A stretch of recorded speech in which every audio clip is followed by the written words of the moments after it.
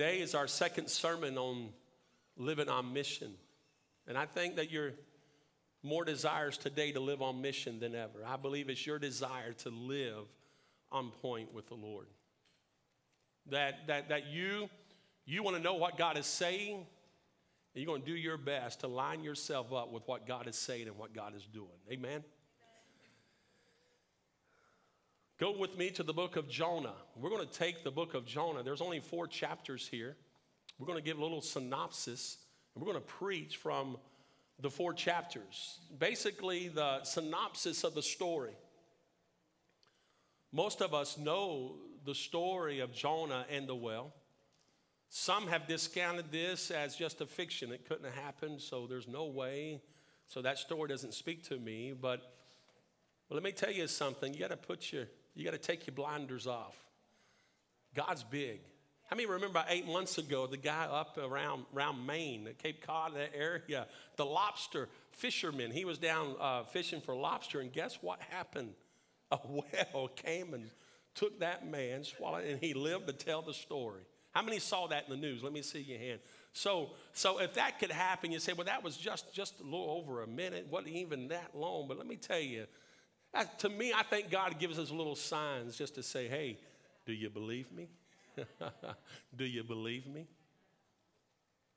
The story of Jonah is fascinating. It's powerful. And today I want to talk about stop running and do God's will. If you're going to live on mission, you got to stop running and you got to do God's will. The Lord gave this message to Jonah, son of Amittai. Get up and go to the great city of Nineveh. Announce my judgment against it because I have seen how wicked its people are. But Jonah got up and went in the opposite direction to get away from the Lord. He went down to the port of Joppa where he found a ship leaving for Tarshish. He bought a ticket, went on board, hoping to escape from the Lord by sailing to Tarshish. Look at your neighbor and say, neighbor, you can run, but you can't hide. The Lord knows where you are. He's got your address. He knows you. He knows your name. He knows where you're headed. And if you're not headed in the right direction, He loves you enough to allow a storm to come. He loves you enough for a fish to come. And for you to spend some time in that fish, so to speak, so that God can speak to you. Not because He's mad or angry with you, because God loves you. Because He knows where fulfillment is found. Fulfillment is found in living on mission.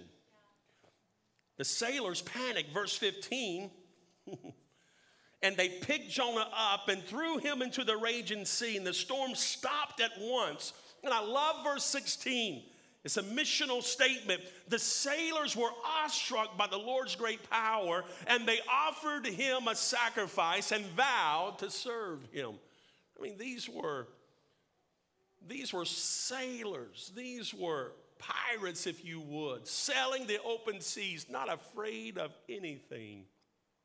And the Lord spoke to them. It's a great missional statement of what God wants for all of us, and that is to be saved. Verse 17, now the Lord had arranged for a great fish to swallow Jonah, and Jonah was inside the fish for 3 days and 3 nights. Chapter 2, you have a psalm that Jonah wrote. It's a prayer, and as he is getting right with God. And how many know there ain't nothing like a storm to get right with God in? Amen? The Lord talks to you, and the Lord speaks to you. Chapter 3, Jonah goes to Nineveh. He preaches. The inhabitants of Nineveh hear the prophetic word. They repent, and the Lord shows mercy. How many are thankful for the mercy of God in your life? But are you appreciative for the mercy of God in others? Jonah was upset, chapter 4. He's mad, he's angry, he's pouting. He says, Lord, I knew this was going to happen. I knew that you're just. I knew that you're compassionate. I know that you're merciful. I know you are ready to forgive. But Lord, I don't like it.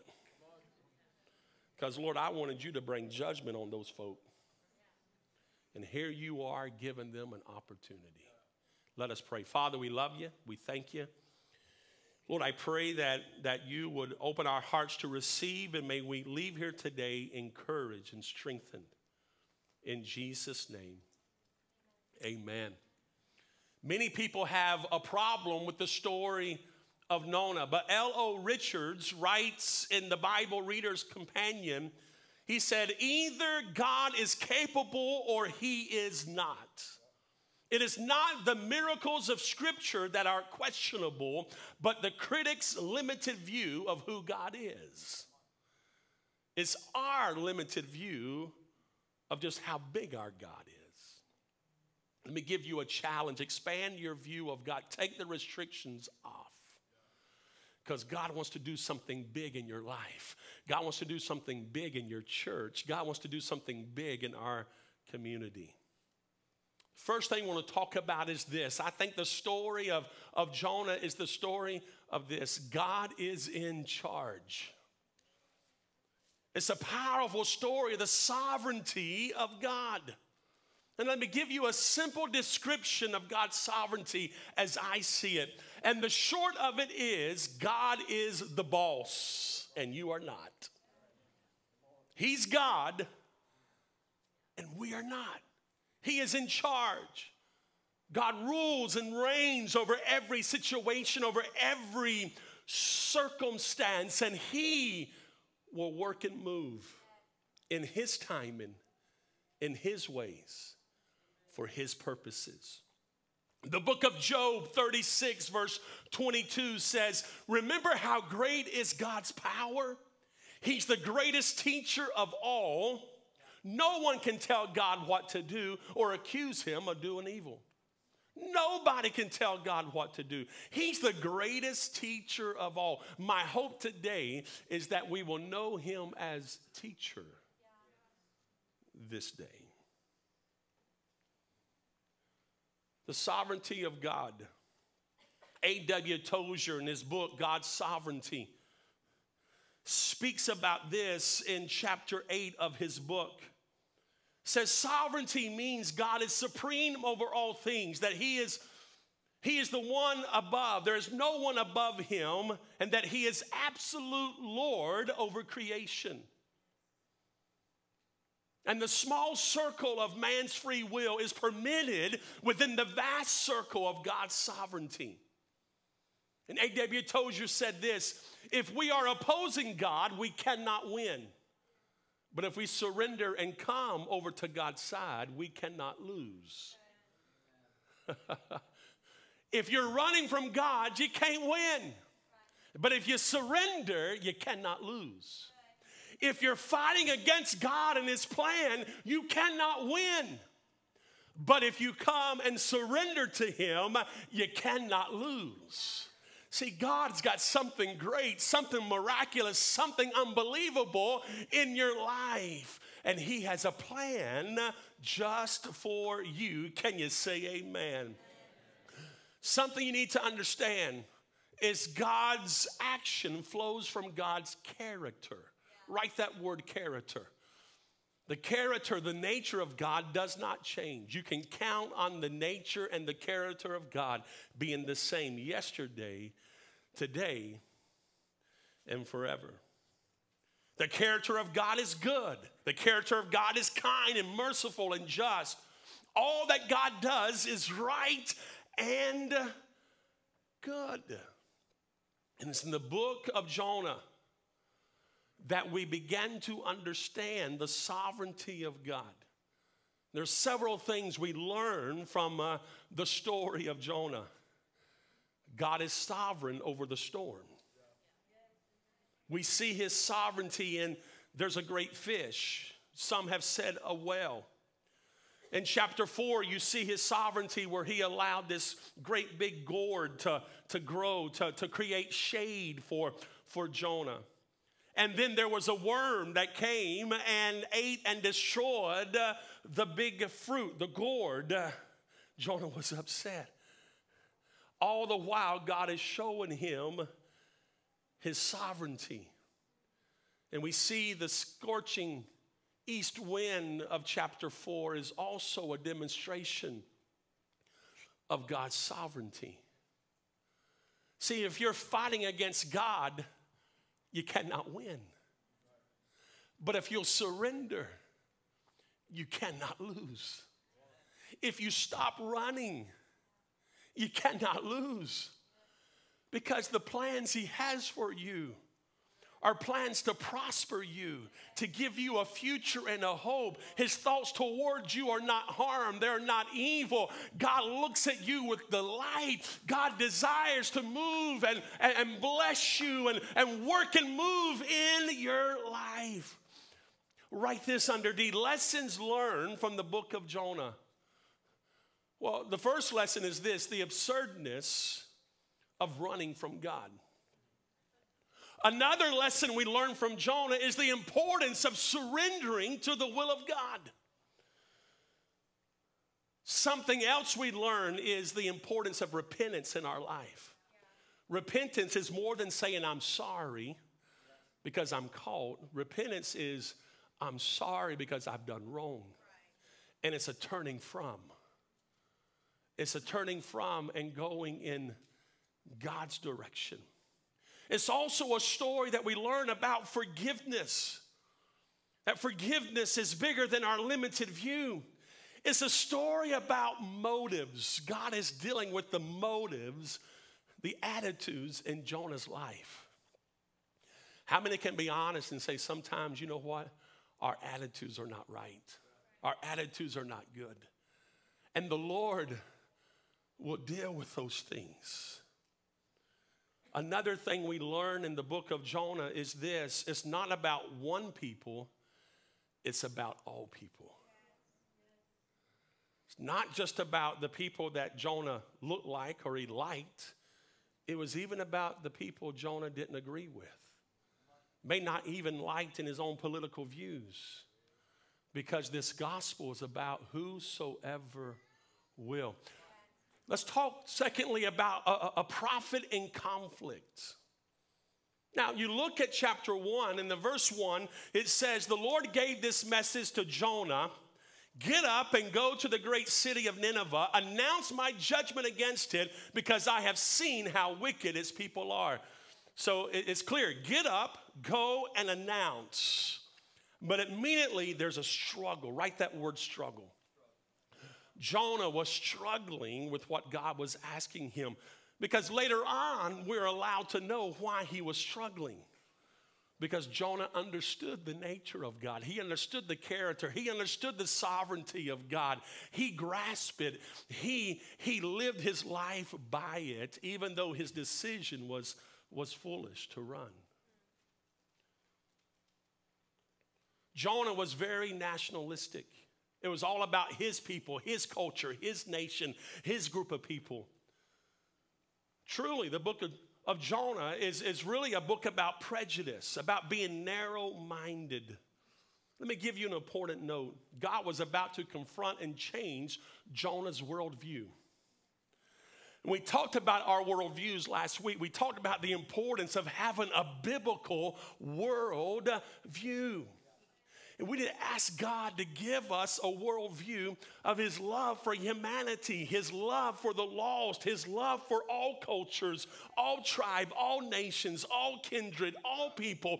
We did ask God to help us have that biblical worldview as he would have us have.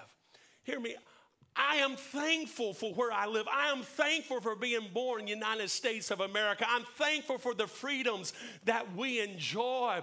But I am a Christian, a child of God first and foremost. And it's important that I understand the purposes of the Lord. And whom much is given, much responsibility is also entrusted. So with the freedoms that I have, I must use them for advancing the kingdom of God, getting in line with the will of God for all humanity, for my brother or sister of kindred spirit, people that look different than me, people that may talk different than me, people that may be from a total different background than me. I need to ask the Lord, Lord, give me a heart of love to see their soul. Because without Christ, they perish. But with Christ, they have eternal life. Jonah understood the nature of God. Now, you know this because you got to fast forward to chapter 4. This is after he spent days in the belly of the well, nights in the belly of the well. He's had an encounter with God. He's obeyed the Lord. He went and preached to Nineveh. In chapter 4, he's upset. Why is he upset? Because he understood what this meant. Notice why he's upset. He says, Lord, you're merciful. Lord, you're compassionate. Lord, you're slow to get angry. You're filled with unfailing love. You're eager to turn back from destroying the people. This verse is a sermon in itself there in chapter 4, verse 1 and 2. I mean, Jonah is accusing God of being good, and he's mad about it. Ain't that crazy? Ain't human nature crazy? God, you're good, and I'm upset because you're good. Because, Lord, I wanted you to do something else, and you didn't do it. Going back to chapter 1, the Lord told him, get up and go. And Jonah went the other way. You know what my observation is? Jonah wanted mercy when he did wrong, but he did not want to give mercy for others. And how much like ourselves, we want mercy when we've done wrong. Oh, but let somebody else do wrong. All right, Lord, zap them. All right, Lord, get them. Lord, you want us to call fire down from heaven. Isn't it strange how human nature is? See, Jonah's conflict came when he thought his plan would be better than God's plan. Can I tell you, God is sovereign? God sees all, knows all. My plan is not better than God's. Your plan is not better than God's. Quit running. Get on mission with God. And realize that his plan is the best. Can you say amen? The third point is this, a prophet running. Going back to chapter 1, verse 3, it says, Jonah got up and went in the opposite direction to get away from the Lord. He went down to the port of Joppa, where he found a ship leading for Tarshish. He bought a ticket, went on board, hoping to escape from the Lord by sailing to Tarshish. Jonah got up. The Lord said, get up. He got up all right. He went just like the Lord said, but he went in the opposite direction. What was his purpose of going in the opposite direction? To get away from the Lord. Why do we run? Why do we run from God? To get away from his hand in our life. To get away from what he's speaking and saying to us. It's futile to run from God, but we do. It is meaningless to go against God, but we find a way. It is senseless to try to hide, but we try anyways. Let me give you some interesting facts concerning this story. Tarshish was believed to be a city in Spain. Nobody really knows, but many theologians believe it was a city in Spain, which represented like the other side of the world in those days.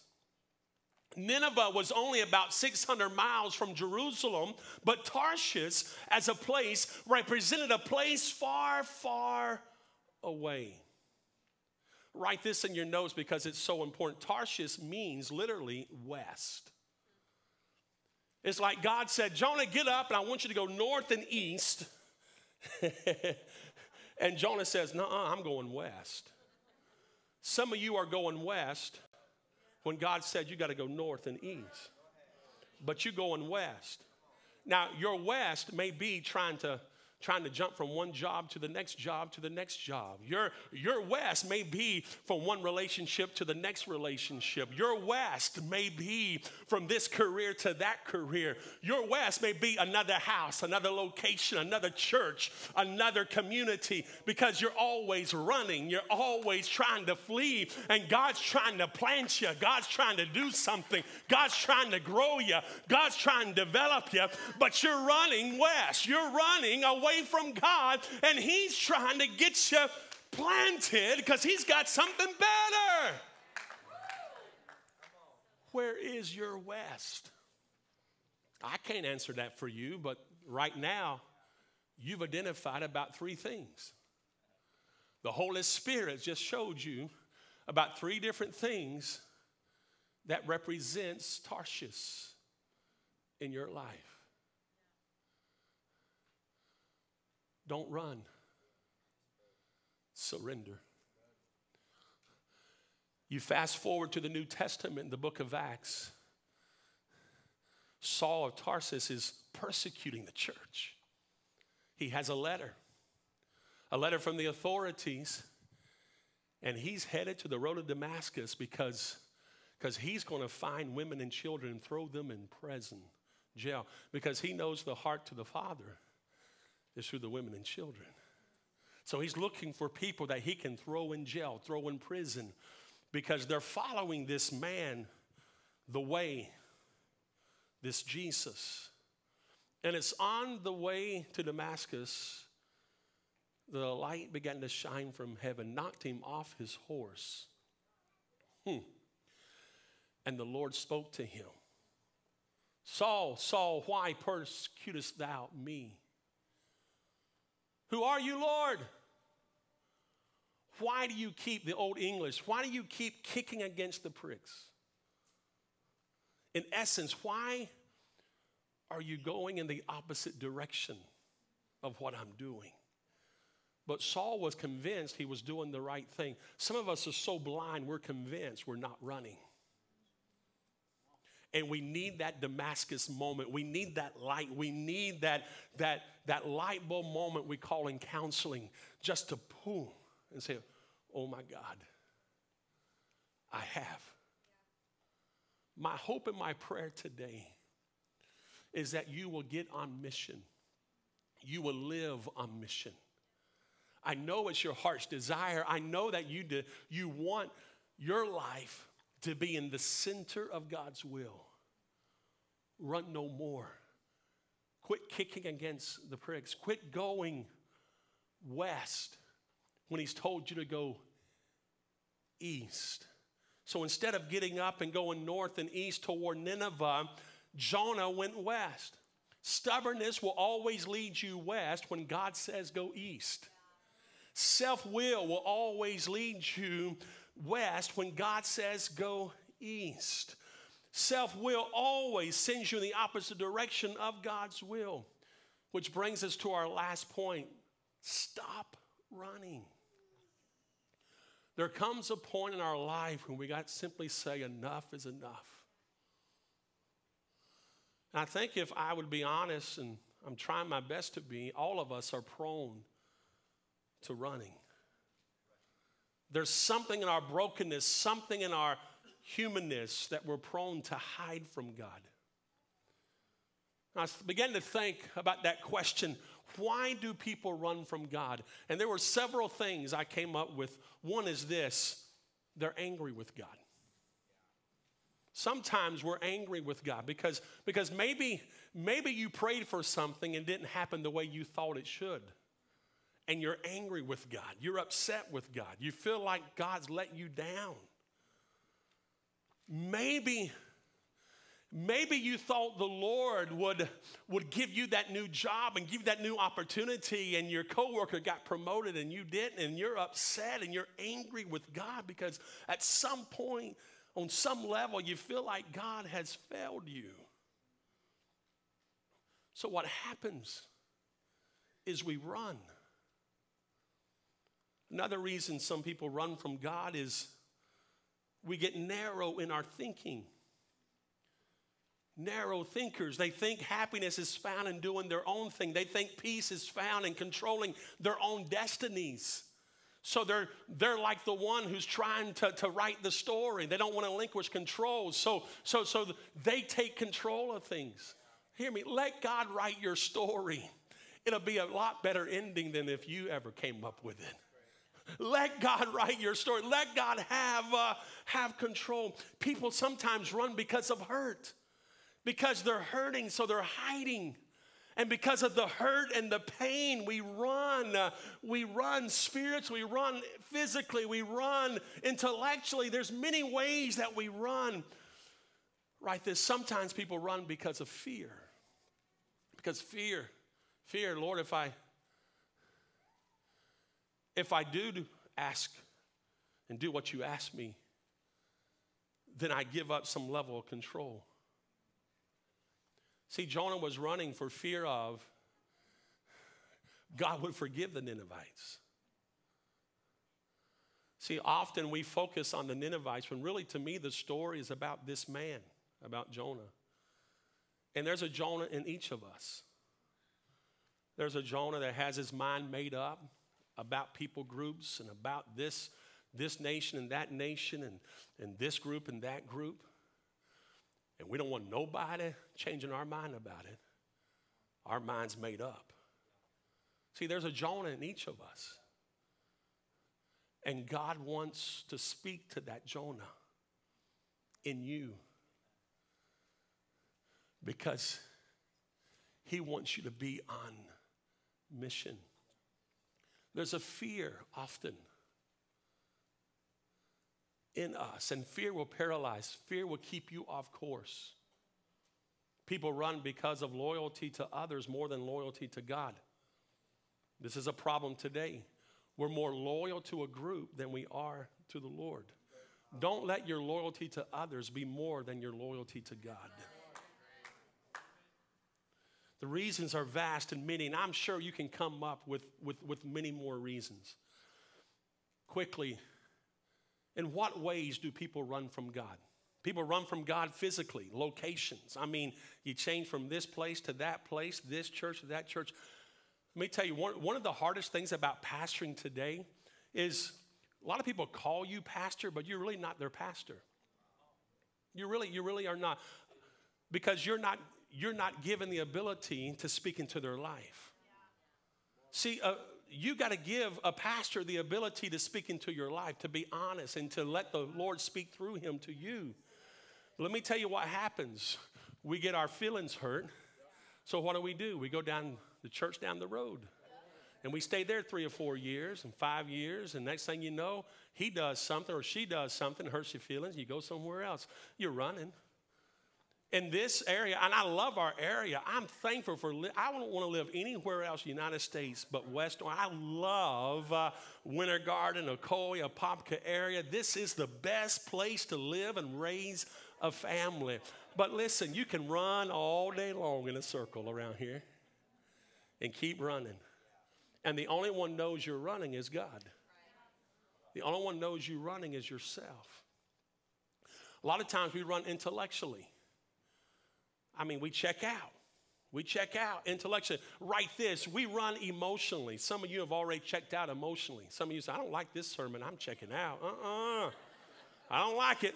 He ain't talking to me. I wished I didn't show up today. Today was the day to watch my live stream. You at home, I'm sorry. Don't be offended. Put your big boy pants on. Come on. I'm sorry. My mama taught me better. I don't know how that translates over into Spanish, but somebody, that may not be good. I'm sorry. If that's offensive, I apologize. Emotionally, we run emotionally. Man, sometimes in our marriages, in our relationships, we've run emotions. Some of you are running. You've checked out from your spouse emotionally. You're there, but emotionally you're gone. Some of you are physical in body, but you've checked out emotionally. You're thinking about, I can't wait till they get to Starbucks. I can't wait to get to the steakhouse. I can't wait to get down the road because you checked out emotionally. Another thing, you check out spiritually. Church, I don't want to check out. I want to check in. Because if I check in, God's going to speak to me. God's going to do something. God's going to change me. And oh, hey, if you know me, you say, Pastor needs to be changed. You guess what? I'm in good company. Y'all are slow. Y'all are really slow today. It's okay. Hey, the train's going to catch up. Just slow down a little bit. The good news is this. If you're running, God loves you enough to allow a storm to come. God loves you enough to create a fish. And I don't know what your fish is, but he's gonna gather you in a place that you can't move very good, but you can listen very well.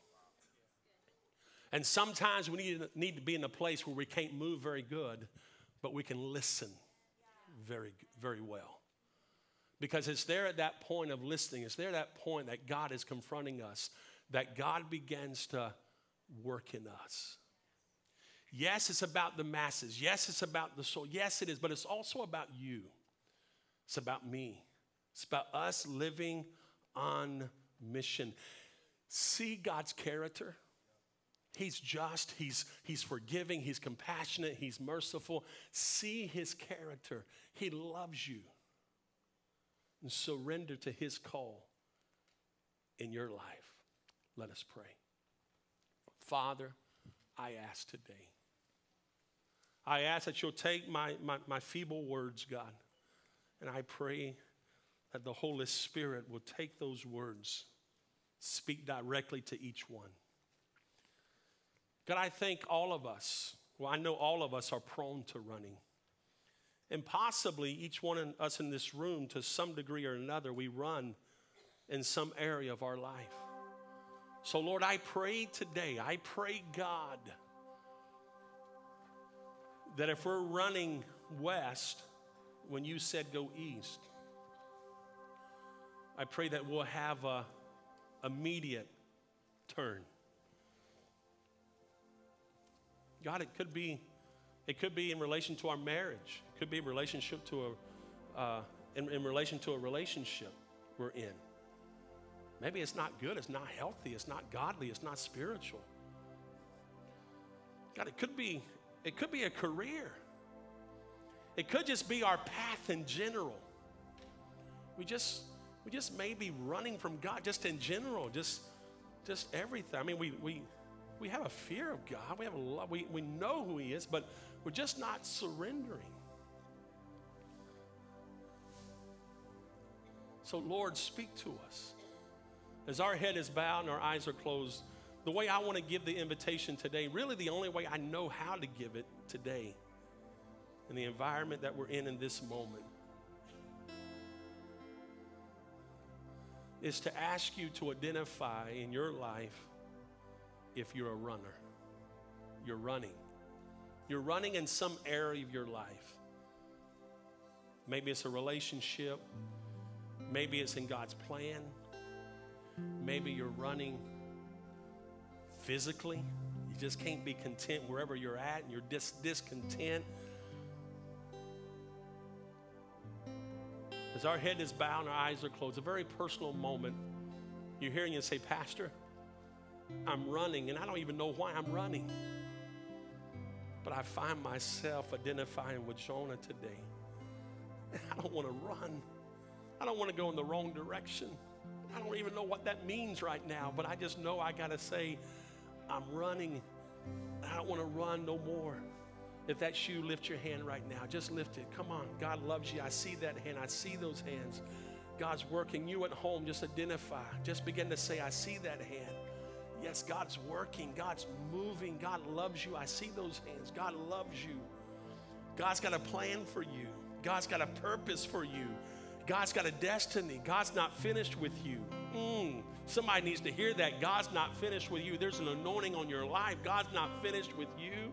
God's gonna do some great things. Be planted right now.